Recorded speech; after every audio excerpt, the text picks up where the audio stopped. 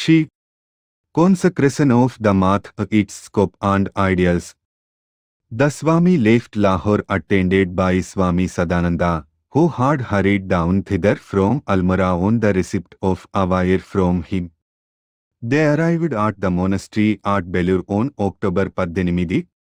The Swami's unexpected appearance made his brother monks and disciples very happy, but their joy gave place to pain when they saw how pale and ill he was. Among the members who had joined the monastery both before and during his absence were those who later became Swamis Vimalananda, Bodhananda, Kalyanananda and Somananda. The former two had joined when the math was at Alambajar and the latter at Nilambar Mukherjee's garden house.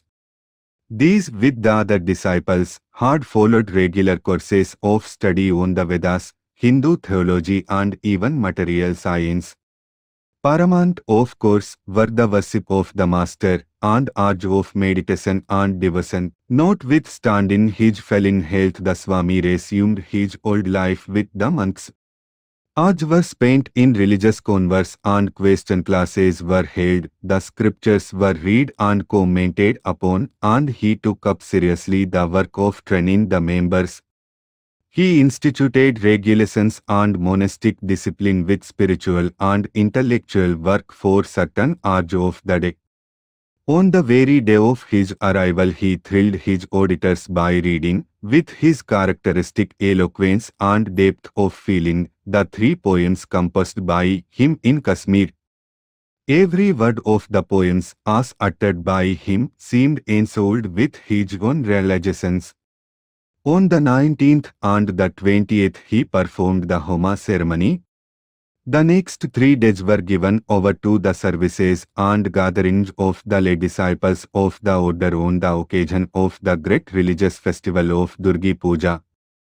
On the 24th the Swami Kiryananda arrived from Almora. Everything was now being centered, as it were, in the monastery, and the devotional fervor of the Barnagore days seemed to shine forth anew. From November 1, the Swami's movements alternated between the monastery and the residence of Balaram Babu in Bagbazar.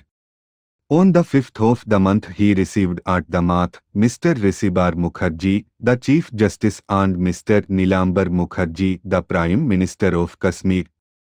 On the following day he had as his guests there the European disciples who had accompanied him to Kashmir and who had now returned to Calcutta after a tour of the historic cities in northern India. 3 days after, on November 12, the day preceding the Kali Puja, the Holy Mother, accompanied by a number of women devotees, visited the site of the permanent abode of the Ramakrishna order. The monks were all present and had made elaborate arrangements for worship. The picture of the Master worshipped in the Math had been taken by them thither. The Holy Mother had also brought her own image of the Master, and with special worship she blessed the place. In the afternoon she with her party, as also the Swami with Swamis Brahmananda and Saradananda, returned to Calcutta to perform at the request of the Swami. Next morning, the opening ceremony of Sister Nivedita Gagar's school in Bagbazar. At the end of the worship of the Master by herself, the Holy Mother prayed that the blessing of the Great Mother of the universe might be upon the school and that the girls it should train be ideal girls. And of this blessing Sister Nivedita herself has written, I cannot imagine a grander omen than her blessing, spoken over the educated Hindu womanhood of the future. From his first meeting with Sister Nivedita, the Swami had discussed with her at great length about the situation of Indian women and his plans for the education of Hindu girls. She was well known as an educator in England and had come to India expressly to be of service to Indian women. He had talked with her, in an especial sense, about his plans for the amelioration of the conditions of the women of his native land. It was understood during her stay both in Calcutta and Almora, and later during her wanderings with the Swami in Kashmir, that at the first opportunity, she would open a girls' school in Calcutta. so as to make some educational discovery which would be qualitatively true and universally applicable to the work of the modern education of Indian women at large. With this in mind, after touring in northern India with the group of her European companions, she decided to forget that she was European and came to live with the Holy Mother.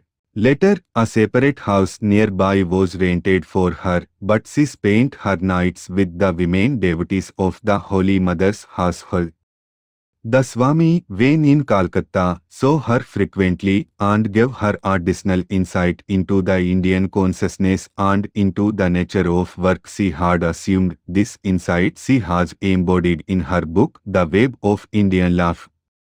At the Holy Mother's residence, she came in touch with several Orthodox women who were well versed in the epics, the dramas, and the religion of Hinduism, and whose lives were examples of the value and realizations of Hinduism to their European guest. This was of a special advantage to her, and she herself lived the life of a Hindu brahmacharini and soon became altogether Hinduist. This marks the beginning of Sister Nivedita's work in India. The Swami evinced the most interest in it at the time. He gave her perfect liberty in the elucidation of her ideas.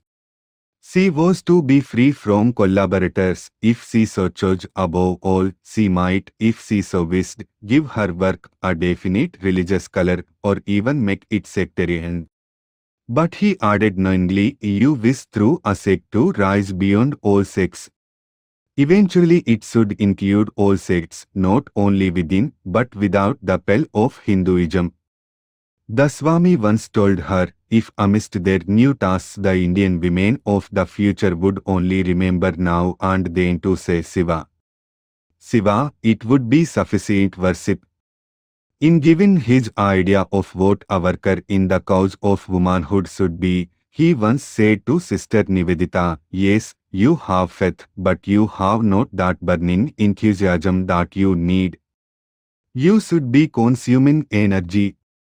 Then he blessed her and she became a consuming energy in its cause. Though the ceremony of consecration of the Ramakrishna Math took place on December 9, the consecration of the newly bought Math grounds had been celebrated long ago, in one of the early days of March, 1898. On this latter occasion, the Swami himself performed all the sacred rites, helped by his Gurubhas and disciples on the new monastery grounds. The proceedings throughout were most impressive and inspiring. After making ablutions in the Ganga, the Swami put on a nude Kruya robe, entered the chapel and Saturday in meditation on the worshipper's seat. He then worshipped the relics of Sri Ramakrishna with great veneration, burying them under heaps of flowers and bilva leaves, and became again absorbed in deep meditation. Swami Premananda and the other monks of the Brotherhood stood at the door watching him worship. After worship, a procession was formed of the whole Brotherhood, which wended its way by the bank of the Ganga from Nilambar Mukherjee's garden house to the site of the new monastery, led by the Swami, who carried on his right shoulder the urn containing the hallowed remains of Sri Ramakrishna. The sound of the blowing of conches and the beating of gongs resounded across the river. On the way, the Swami said to a disciple, the Master once told me, "I will go and live wheresoever it will be your pleasure to take me, carrying me on your shoulders, be it under a tree or in the humblest cottage okati." With faith in that gracious promise, I myself am now carrying him to the side of our future Math. Now for certain, my boy, that so long as his name inspires his followers with his ideals of purity, holiness and loving spirit of charity to all men, even so long shall he, the Master, sanctify the place with his hallowed presence. When the Math was in sight, the Swami spoke of the glorious future which he felt it was to have. It would be a center in which would be recognized and practiced a grand harmony of all creeds and faiths as exemplified in the life of Sri Ramakrishna, and only ideas of religion in its universal aspect would be preached. And from this center of universal tolerance would go forth the sign message of goodwill and peace and harmony to deluge the whole world. He warned them of the danger of sex in time arising within its fold. Laying the sacred urn on the special seat spread on the mat ground, the Swami and with him all the others prostrated themselves in fervent salutation before it. After the solemn puja rites, he lit the sacrificial fire and performed the Viraja Homa, at which only the sannyasins of the order could be present. Having himself cooked the payasanna or sweetened milk rice with the help of his sannyasin Brathe, he offered it to the master. This concluded the consecration ceremony. The Swami then addressed the congregation as follows: Do you all, my brothers, pray to the Lord with all your heart and soul that He, the divine incarnation of the age, may bless this place with His hallowed presence for ever and ever, and make it a unique center, a punyakshetra of harmony of all the different religions and sects, for the good of the many, for the happiness of the many. All with folded palms responded to the call by joining in the prayer to the Lord. Then the return procession formed. Sarat Chandra, the Swami's disciple, carrying, at the injunction of his Guru, the sacred urn on his head. This particular day was a red letter day in the history of the Ramakrishna order. The very atmosphere vibrated with spirituality. The Swami was jubilant, ecstatic. Now, he felt, was accomplished the tremendous task of finding a permanent place and sufficient means to build a temple for the Master with a monastery for his Gurubhas and the future generations, as the headquarters of the order, for the perpetuation and propagation of his Master's teachings. He said, by the will of the Lord is established today his Dharmakshetra.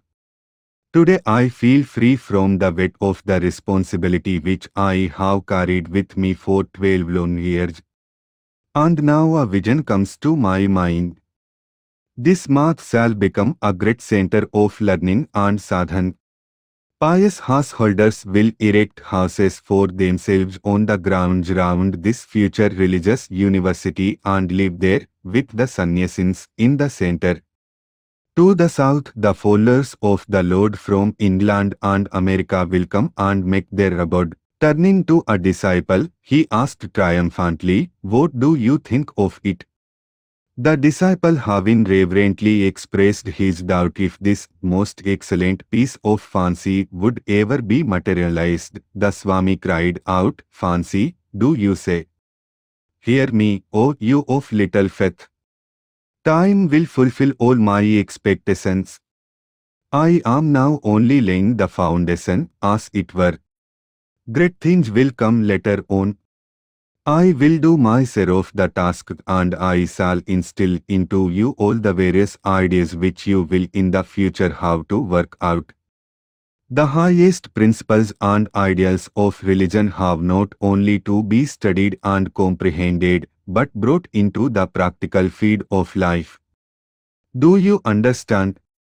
A few days later, the same disciple had the privilege of hearing some of the Swami's ideas of the scope and ideals of the math, and the regulations and disciplines which he wished to be observed there in the future.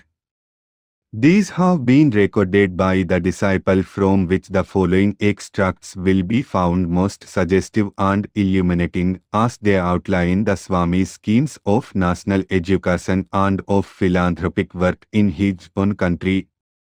As he was walking to and fro on the grounds of the new math, he said, pointing to an old cottage, "There will be the place for the sadhus to live in. This math will be the central institution for the practice of religion and the culture of knowledge. The spiritual force emanating from here will permeate the whole world, turning the currents of men's activities and aspirations into new channels. From here will be disseminated ideals harmonizing jnana, bhakti, yoga and karma. The time will come seen by the mere will of the sannyasins of this math life will vibrate into the deadened souls of men. All these visions are rising before me. On that land too the South will be the temple of learning, modeled after the manner of our ancient gods. In it will be taught grammar, philosophy, arts, science, literature, rhetoric, Hindu codes of law, scriptures, and English. There the young Brahmakumaris will live and study the Shastras. The math will provide them with food, clothing, etc. After 5 years training, these brahmacharis will be at liberty to return to their homes and lead the householder's life, or, if they prefer, they may take the vow of sannyasa with the sanction of the superiors of the math. If any of these brahmacharis are found to be disorderly or of bad character, the math authorities will have the power to turn them out. Here vows will be taught irrespective of caste or creed. But those who would like to observe the orthodox customs of their respective castes and creeds will have to separately arrange for their food and so forth. They will attend the classes only in common with the rest. The authorities shall keep a strict watch on their character too.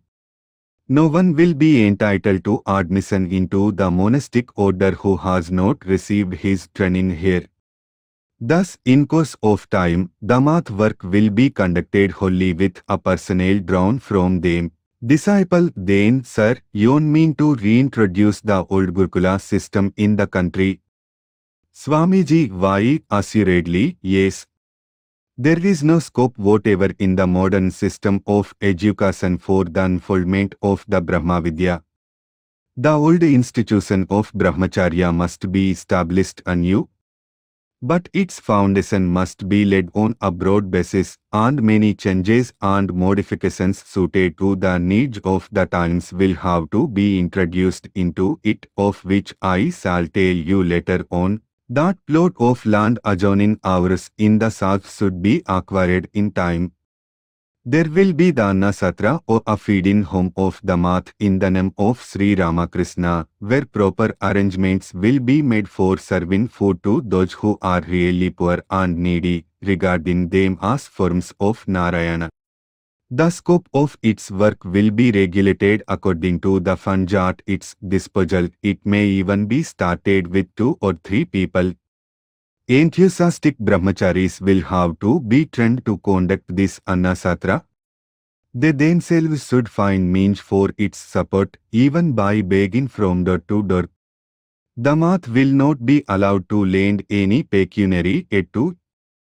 When the brahmacharis have completed their 5 years training in this home of service in that way, then only they will have the right of admission into the temple of learning branch of the monastery. Thus, after 10 years of training in all, they will be entitled to enter the sannyasa asratna after due initiation by the math authorities, of course if they have a mind to become sannyasis, and if the latter find them fit for it. But the president of the math may, in the case of some specially gifted brahmachari, waive this rule and give sannyasa at any time in spite of this rule. You see, I have all these ideas in my head. Disciple, sir, what is the object of establishing these 3 separate branches in the math? Swamiji, don't you see? There should be first annadna, or the giving of food and other necessaries of physical life, next vidyadana, or the imparting of intellectual knowledge, and last of all jnanadana, or the conferring of spiritual knowledge. The harmonizing of these 3 aspects which conduce to the making of man must be the sole duty of the math. By devoting themselves to the work of the Annasatra in the manner indicated, the idea of working for others by practical means and that of serving humanity in the spirit of worship will be firmly implanted in the minds of the brahmacharis. This will gradually purify their mind, leading to the development of sattvic thoughts and aspirations. And such alone are capable of receiving and retaining the apra and the para vidya, the secular and the supreme knowledge and thus become eligible for sannyasa. Disciple, sir, your words encourage me to learn something more of your ideas about the Nasatras and Sevasramas.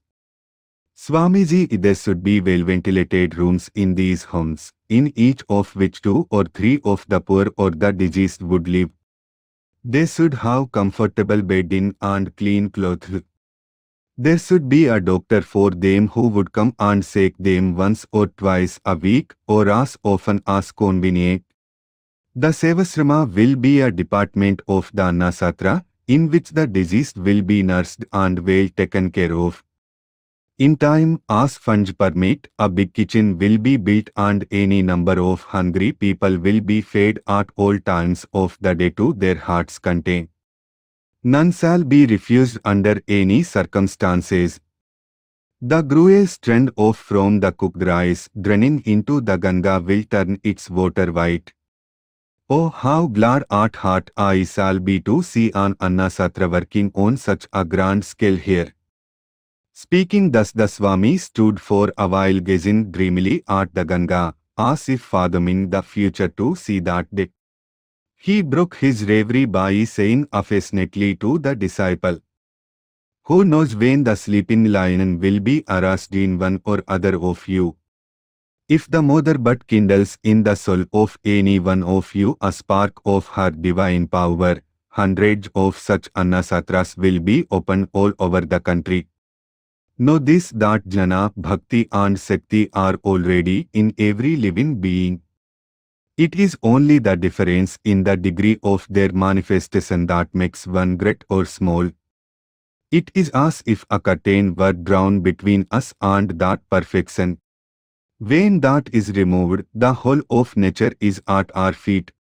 Then whatever we want, whatever we will come to pass. If the Lord wills, we shall make this math a great center of harmony. Our Lord is the visible embodiment of the perfect harmony of all ideals. His throne will remain unshaken in the world of spirituality if we keep alive that ideal of harmony here. We must say to it that people of all sects and creeds, from the Brahmana down to the Chandala, will find on coming here their respective ideals manifested. The other day when we installed the image of Sri Ramakrishna on the grounds of this math, I saw his ideas emanating from here flooding the whole universe with their radiance. I for one am doing and shall do my best to elucidate his broad ideas to all people. You all also do the same. What avails the mere reading of Vedanta? We have to exemplify the truth of the pure Advat in practical life. This Advatavada has so long been kept hidden in the forests and mountain caves.